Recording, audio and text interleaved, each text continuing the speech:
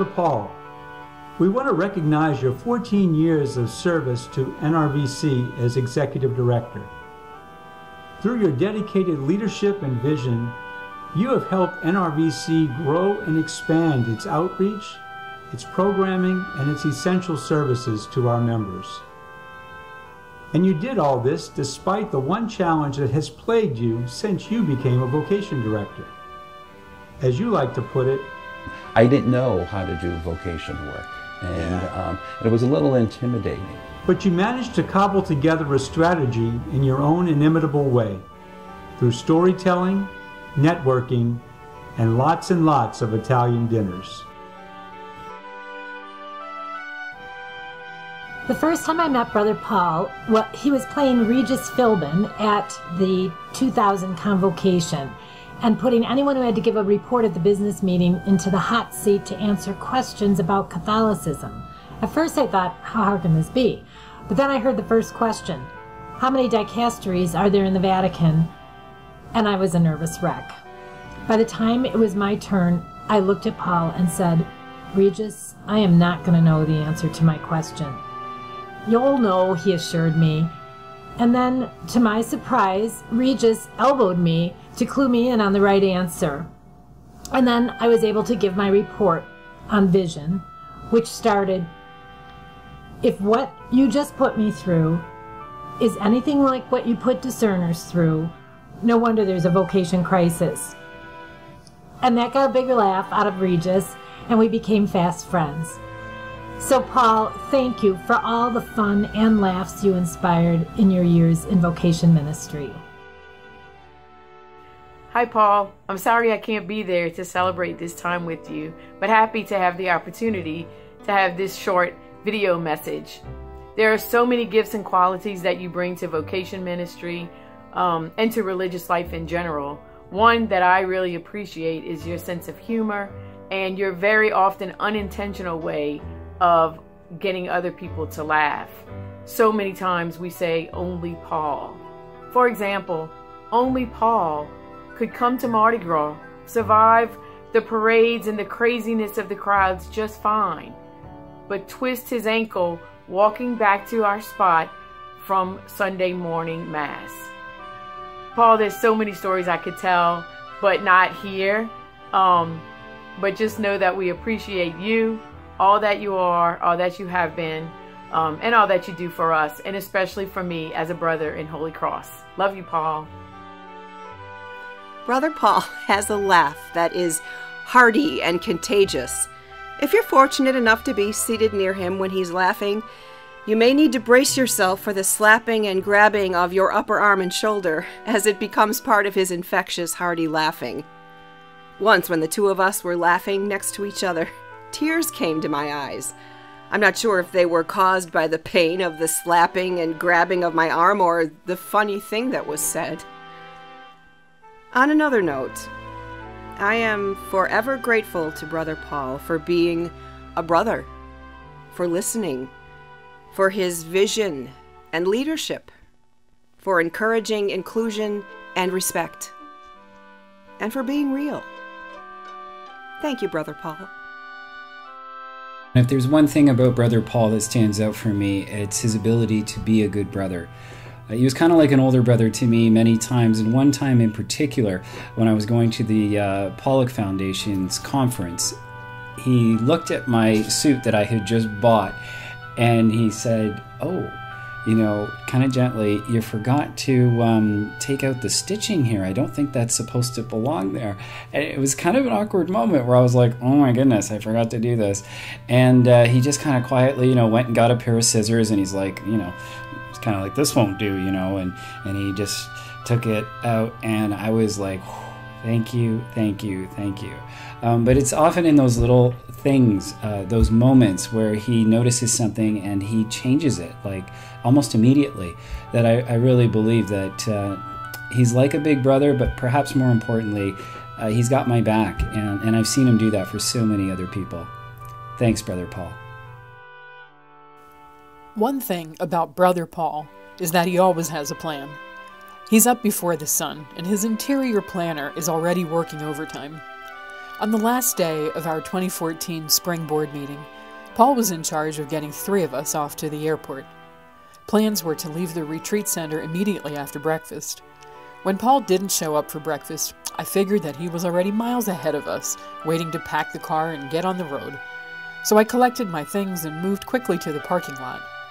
Predictably, the white rental car that he was driving was standing ready with a perfectly clean trunk open and waiting to be loaded. I thought, what a gentleman Paul is, always thinking of others. Getting up early, opening the car for us, we are just so blessed. As my 2 other traveling companions arrived with their bags, I directed them to the open trunk and we loaded everything inside, including our purses and IDs. Strangely, Paul was nowhere in sight. A few minutes later, Paul came sprinting up the stairs, looking slightly disheveled and apologizing for oversleeping. We told him not to worry, that everything was ready to go. So he quickly added his bags to ours, rearranging the entire contents of the trunk to make sure every last bag would fit just right. Satisfied, he slammed closed the trunk and went to open the car to let us in. Impatiently, he kept clicking the little black remote, but nothing was happening. Then, as if in a dream, we noticed the lights of a nice white car on the other side of the parking lot, flashing its lights in tandem with Brother Paul's incessant clicking. Paul then ran into Mass in hopes that he could get me to get the priest to announce during his homily for the person with a white vehicle to come to the parking lot. That wasn't going to happen. Then we prayed that the owner of the car would leave Mass early, right after communion. That didn't happen either. When Mass was finally over, we anxiously watched as each person filed out the church. Believe it or not, everyone cleared out, and there were only 2 cars remaining, Brother Paul's rental and the one with our luggage in it. No owners to be found. We finally sent out our search party, who found the owners having a leisurely breakfast with the friars. By the grace of God and some sleeping policemen, everyone made it to the airport, but with little time to spare. Well, Paul, thanks for giving us a memory that won't soon be forgotten. It's always an adventure with Brother Paul. Yes, Paul, you are ever the on-time, one-of-a-kind man with a plan who will continue to bring a smile of joy to our faces. As you pack up this chapter in your life, may you continue to unpack God's dreams for you, one good adventure at a time. And in your own car, please. God bless you. Hi, Paul. It's Brad Myers at the Conrad Hilton Foundation. I've been asked to say a few words about your enduring legacy in my life. And I was thinking back to standing on the roof overlooking St. Peter's Square on the first evening of the first ever, as far as we know, international convening of vocation centers, one of your great ideas that we did as part of one of these grants.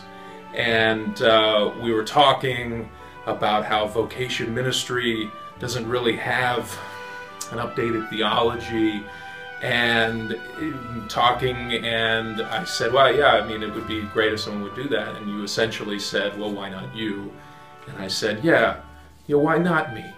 And that entire evening, I realized that maybe this is my calling. And so I wanted to show you right here, this is a dissertation proposal, which has all but been accepted by a very prestigious university. So I'm going to go do it. And that's the kind of guy you are. You see what's possible. You ask, why not? And you have the resilience and courage to overcome the obstacles that present themselves in your way. I'm very, very grateful for your influence in my life. It transcends the professional to the personal, and I promise to continue your legacy as one Polish guy to another who gesticulates like an Italian. Congratulations, Paul. I look forward to the next chapter.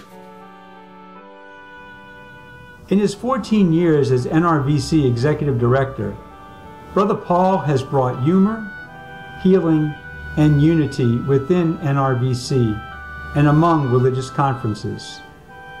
He has raised over $6.5 million in grants and donations for various religious vocation projects, including the recently established National Fund for Catholic Religious Vocations.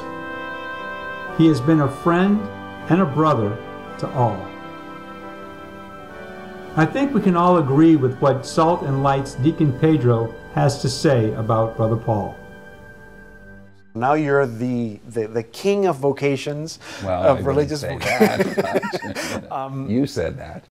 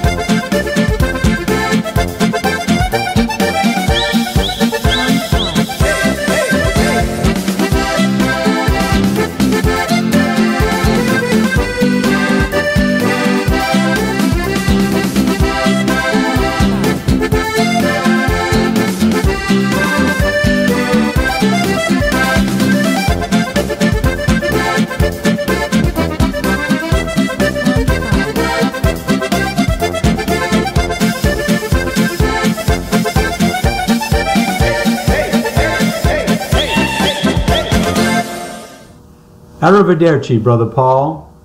Dio ti benedica. God bless.